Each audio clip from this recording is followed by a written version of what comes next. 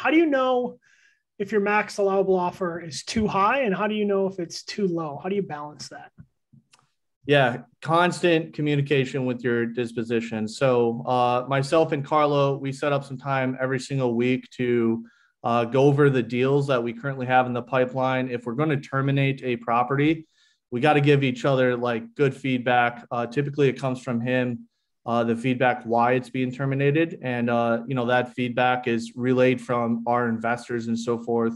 People that have been giving us like on the ground advice on the property and information on, what their thoughts were on the property. Maybe, we got it too high of a price. Maybe our ARV was off.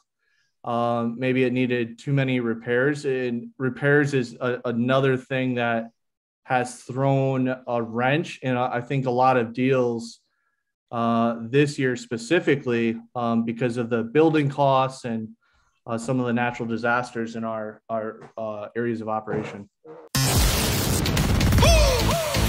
Welcome to the Virtual Real Estate Investing Podcast, presented by Gray Line Investments, where we talk about how to find, fund, and finish deals from anywhere in the world.